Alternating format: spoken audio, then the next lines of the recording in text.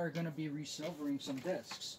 So I have 8 discs in total, and I got two 2 terabytes in there still, and all the rest are 3 terabytes. So these Seagate Constellation ES3s are going to be what replaces, the Seagate, 2 terabytes. Now, came up with this guy. It's not the most beautiful cable in the world, but it'll get the job done.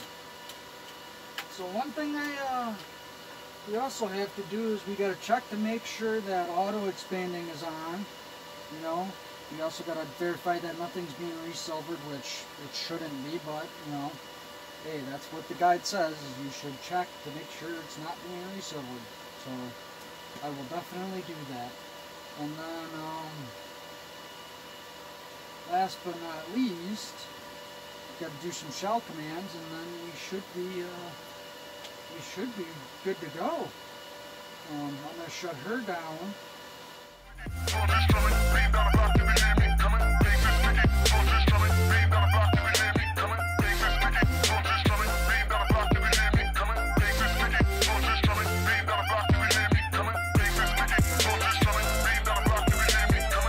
Stick these guys in here.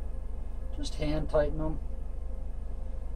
Nothing crazy. Of course, I got the wrong threads. I thought these are machine threads, but just keeps the board up off the thing. It will slide around really easy, so be careful doing something like this. I could put it in a tray, but we don't have an extra one, so I just like to do, I don't like stand up. You could rip a piece of cardboard or whatever, but for saving time, I got a whole thing of screws that I never use, and just seems like it makes sense to give it a little bit extra protection. So it just kind of keeps the board up and off the server rack. Of course, we are going to spin up here, so I want to make sure we're not going to be walking all around.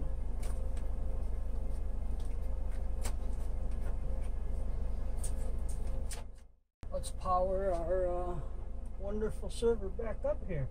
If I can find the darnish holes. Of course, it's going to sound like we're starting Air Force One here.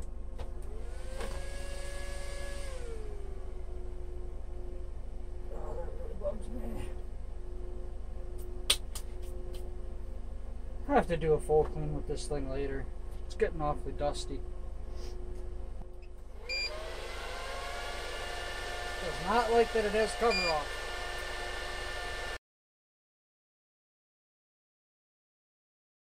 Up and we're golden here.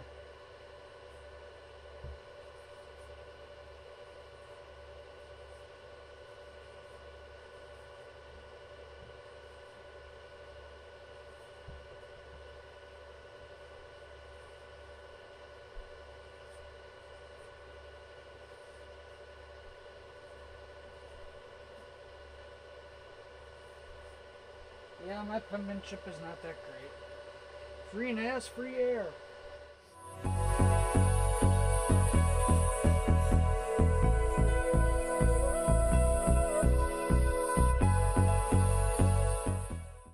Let's see if we can do some damage.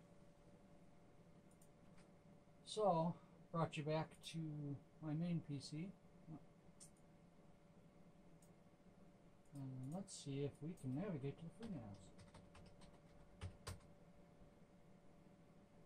Alright. I will be right back because, I just don't feel like sharing my passwords with you. Okay, there we go. We are in business. So let's see if our drive is showing up under volumes. What I like to do is you're going to do view disks.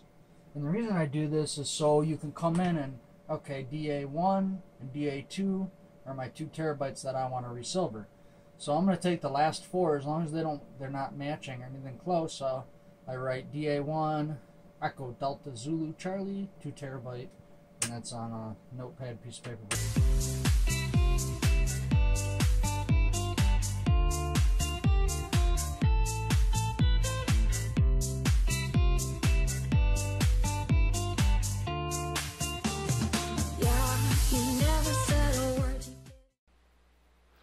Alright guys, well I'm going to show you some stuff here in the FreeNas GUI really quick.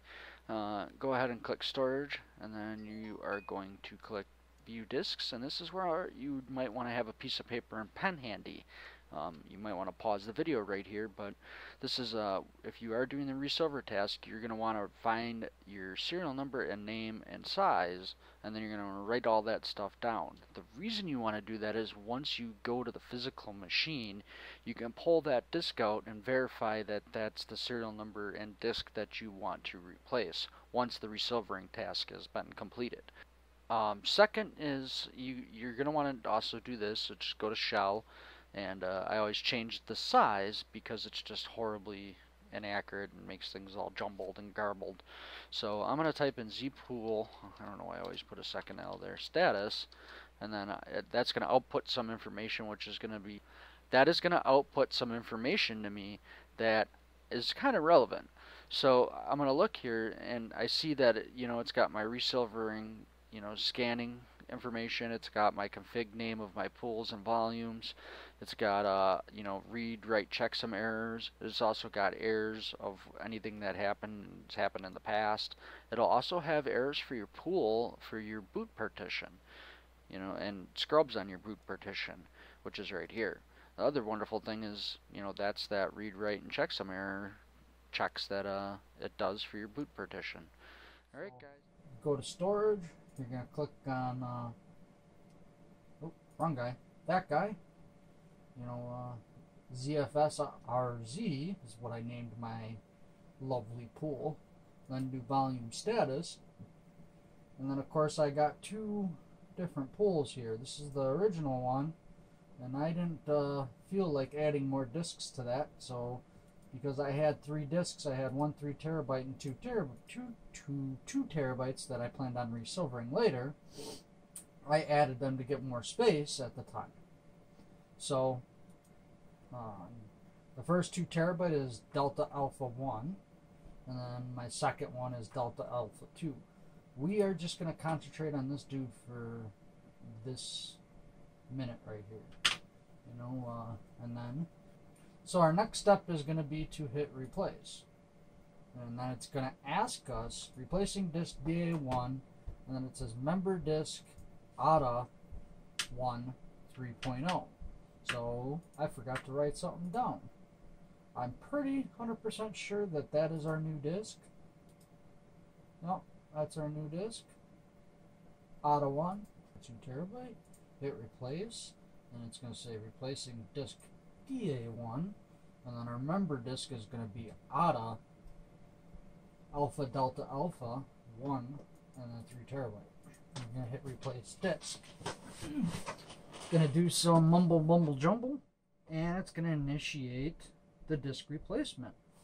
Now, I could show you the active logs, and this is what it's going to look like. Now, if you want to check what it is doing, because it just doesn't happen, in 30 seconds. It's a task that does take a good, amount of time. So we're going to come over here to the shell.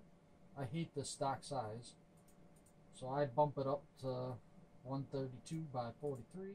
Copy and paste that.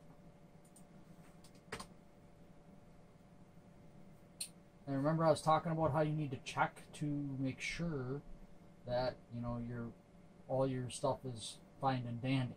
This will tell you your volume's main name. You named it, so you should know it. And it's going to tell you your 2 pools and what, RAID Z, etc., etc. And it's going to give you your G part IDs. Can be very useful. And then, of course, your pool, FreeNas boot.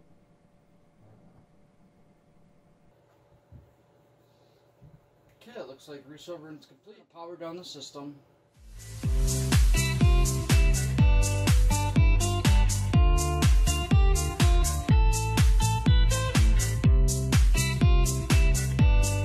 They're slapped in and rebooted. And then have my sweet and lovely FreeNas back. It's really a simple process and easy process to do. And especially having enterprise grade software and hardware, it really helps with the redundancy of things and how long they last and them being on constantly. So I'm just going to power this guy on. We will watch as the code goes flying by. Oh, and I got to plug it in. Wouldn't want to try to power something on and it doesn't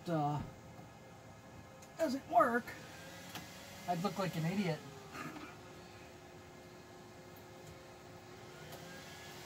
Level the power supplies out. And